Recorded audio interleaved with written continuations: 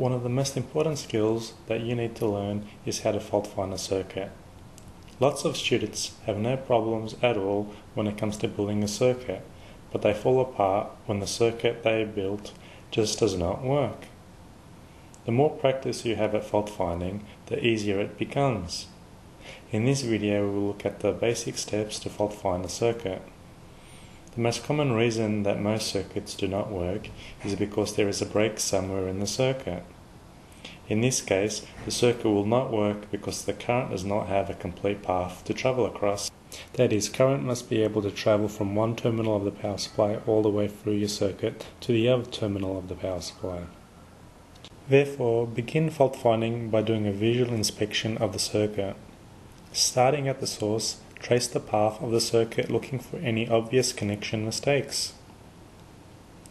If after the visual inspection your circuit does not work, use the digital multimeter to check for conductivity. When there is conductivity, the multimeter will make a beeping sound. Therefore, starting from the source, go through your circuit testing for conductivity. Be careful though, as the meter will work only for small resistances. A large resistance will be treated as a break in conductivity.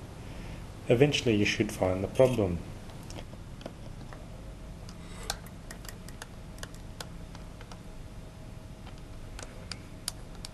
Another method, or in addition to the conductivity testing, is to follow the voltage or signal through your circuit starting from the source. You can use your digital multimeter to watch what happens to the voltage from one wire or component to the next.